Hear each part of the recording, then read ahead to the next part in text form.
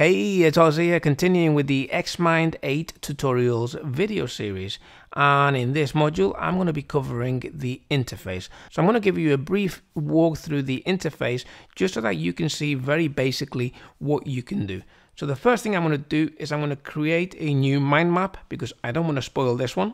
Okay, so you can open up a new mind map very quickly by using short keys.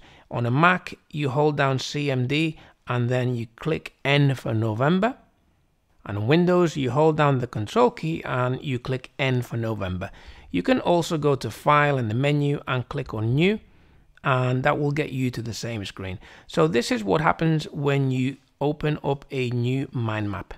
You have a load of different templates, which are really cool. You have your classic map, organization chart, logic charts. Further down here, you have fishbones, matrix, and we'll be covering those in a bit.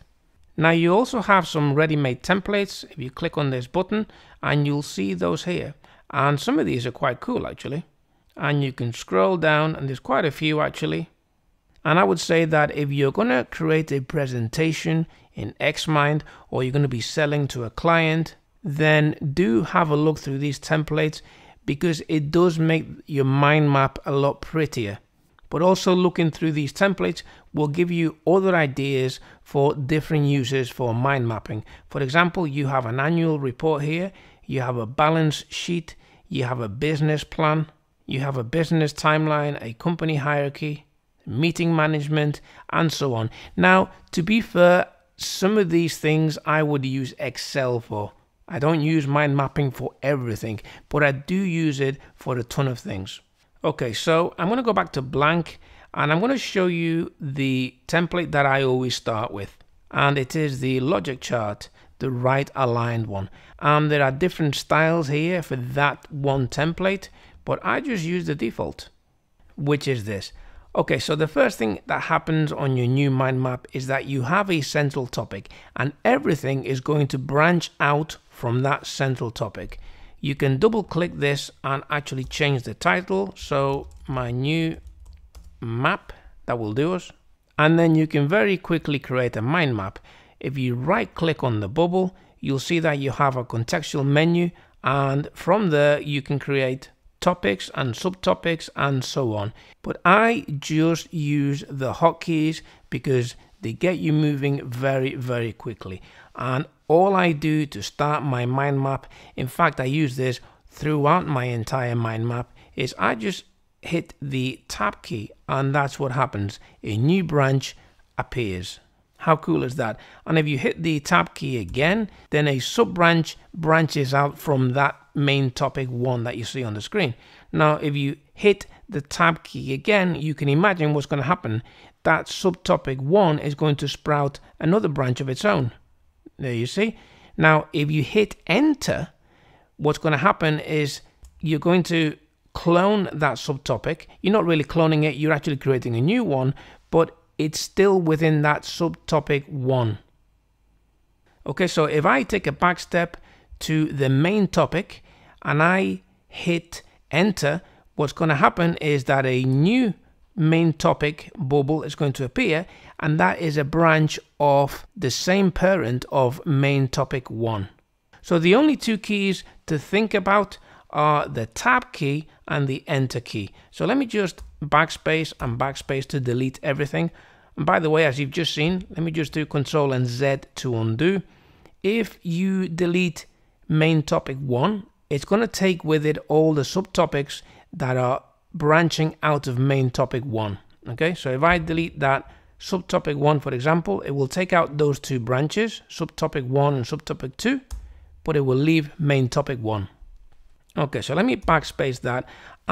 Let's say that you wanted to have 4 different modules in your mind map. Then all I would do is hit tab, enter, enter, enter. That's it. Look how quickly I was able to create that. And if each topic had 3 subjects or 3 subtopics, I would do tab, enter, enter, then navigate down, tab, enter, enter, and you get the idea. And in order to change the wording, I just navigated up to main topic 1. While main topic 1 is selected, I can type anything and then just press enter, and that's the new name of that bubble. I can go down to main topic 2, do the same and hit enter, and that's the new name for that bubble. Okay, so this in essence is how you use mind mapping software and what you use it for. Okay, so now we're going to explore the right hand side menu here, and these are the things that you can do within your mind map. You'll see if you click on this that you have an outline, and this gives you a visual tree of all your topics and subtopics.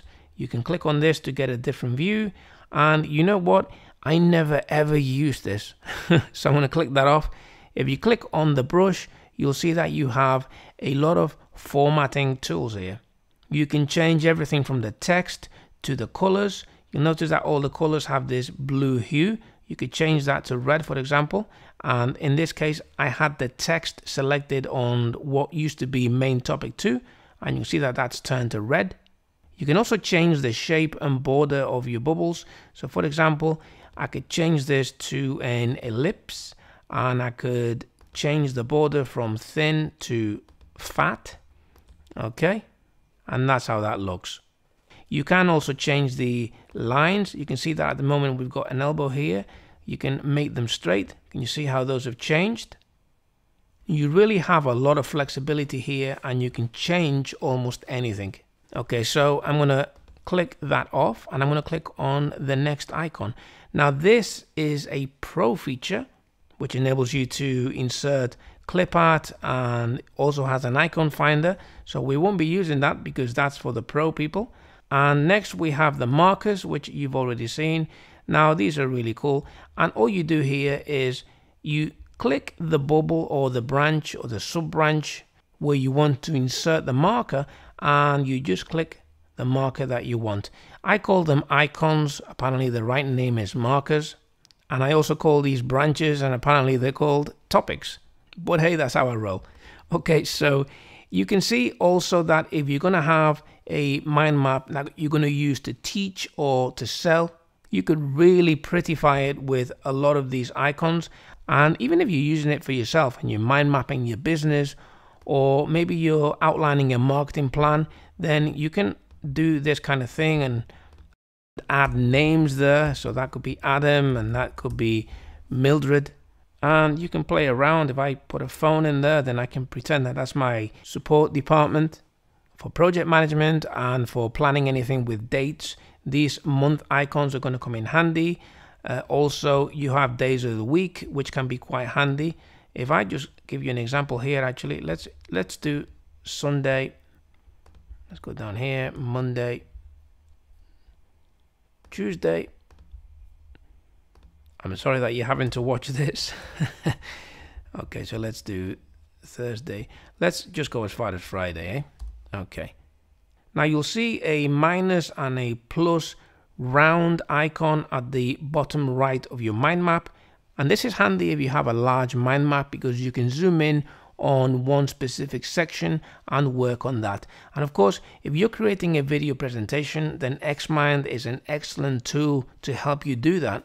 So you could use that to zoom in onto certain topics, just so your audience is more clear on what's going on. Okay, so the next icon you see here is the themes icon. And these are different styles for your actual mind maps. You can play around with these. Just double click the style that you want and you'll see this pop up here that says override. So I'm going to click on override, and if I just make that mind map a bit smaller, then you can see how the entire style has changed. Okay, then we're going to go to the next icon on the right hand side, and you have this be the first to add a note. So what I'm going to do here is I'm going to select this subtopic 1 up here, and I'm going to write a little note. Now when I click back on the screen away from the note, what you see here is a yellow icon that tells you there's a note, and if you hover your cursor over it, you'll see the contents of the note appear. And you can see how handy these notes can be if you're using a large mind map. For example, if this branch was a wish list for tools that you want to purchase, then you could name the tool here and create a note with the URL to that tool. Okay, so I'm going to click on the next icon, and you'll see that you have a insert a comment. So I'm going to select a different subtopic and I'm going to click on insert, and I'm going to type in a comment, and I'm going to save it, and you'll see that I have a comment there. And this comes into its own if you're working with a team, if you're using the pro version, for example, and you're able to share your mind maps with other people, because they can all comment on one thing and it keeps all that information in one mind map. Very, very cool stuff. And the last icon is another pro feature, and this is simply a call to action to upgrade to pro, which we're not going to be doing because we're using Xmind 8 for free. Okay, so that's going to wrap it up for this tutorial, and in the next module we're going to be talking about structures, what they are, why you need them, and all that good stuff. So I'll see you over in that module.